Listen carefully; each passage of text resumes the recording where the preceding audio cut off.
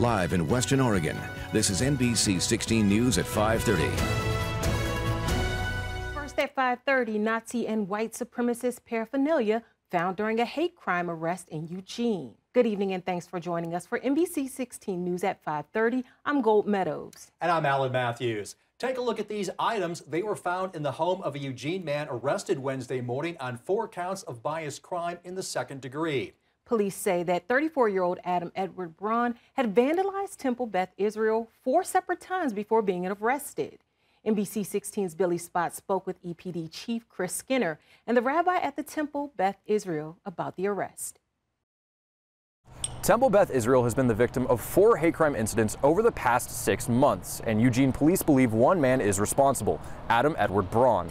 He was arrested Wednesday morning after Eugene Police served a search warrant, and what they found within his home goes beyond anti-Semitism.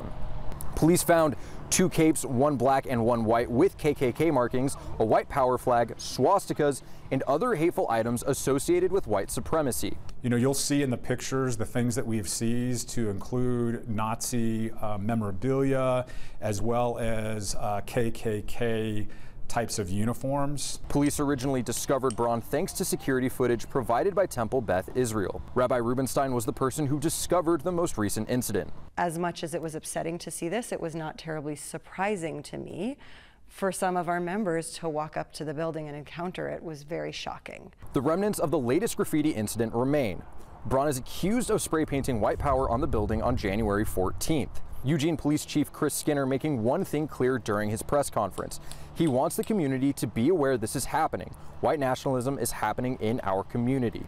He went as far as to say it will happen again, but he wants the community to know the department is taking this very seriously. It's the type of thing that we want to make sure our community know exists, and maybe equally as important, the type of thing that we want our community to know that we take very seriously.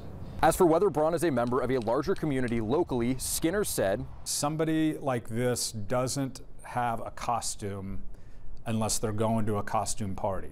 And while other groups are being targeted, Temple Beth is grateful for the support from EPD and the community.